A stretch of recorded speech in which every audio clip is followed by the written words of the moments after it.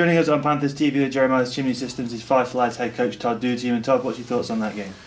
Yeah, obviously a little upset and frustrated.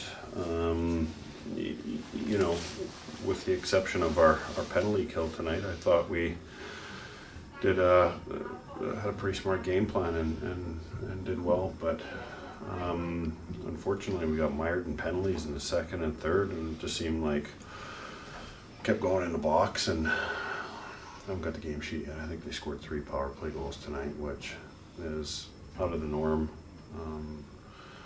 for us, but there was a couple of missed assignments, and next thing you know, the puck's in the back of your net.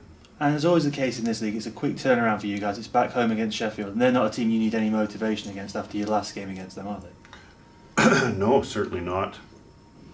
Sheffield team seem to be rolling very well right now. They certainly smelled blood the last time they were up in our building, and well, I can imagine it'll be much the same. You know, come tomorrow. So the guys are extremely disappointed, but they need to pick themselves up, and you know, you need to play a solid 60 minutes against that team or you're going to get punished. And the last time you played Sheffield, your team bounced back against the Panthers, so your team has shown that they can do that, haven't they, this year?